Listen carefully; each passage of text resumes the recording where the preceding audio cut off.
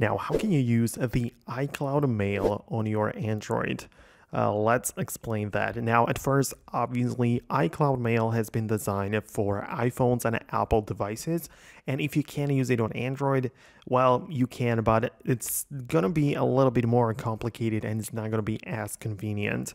But basically, what you can do is access the iCloud Mail through a website. Like, you can literally just go to iCloud.com, and there you can go to your account, just sign in with the Apple ID, and you can open up the mail section right there. So you can check out some things in here, like you can see the emails, you can read them, of course.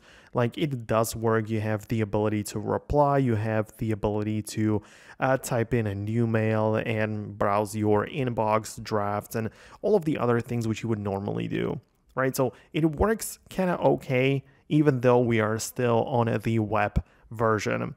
But honestly, it's still not ideal because you don't get any notifications and you are still using a web browser, so it's naturally not going to be as optimized, or it's not going to run as smoothly. So as a backup method, let's say that you usually work with your iPhone, but sometimes you want to grab your Android. In such cases, it makes sense to sign into this like website thing and access your emails. But in other situations, if you work a lot on multi-platform devices, I would recommend you to switch to some platform which works seamlessly everywhere.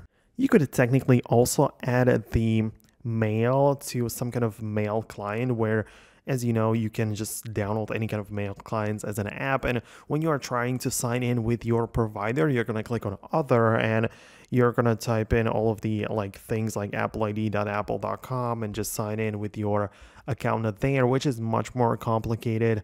So I would just recommend you to use the web method, depending on how often you need it, but this is my go-to thing whenever I am on my Android. So this is what I can say and let you know about. Subscribe for more guides and videos like this one. Hopefully you found this tutorial helpful, and I'll see you later in the next videos.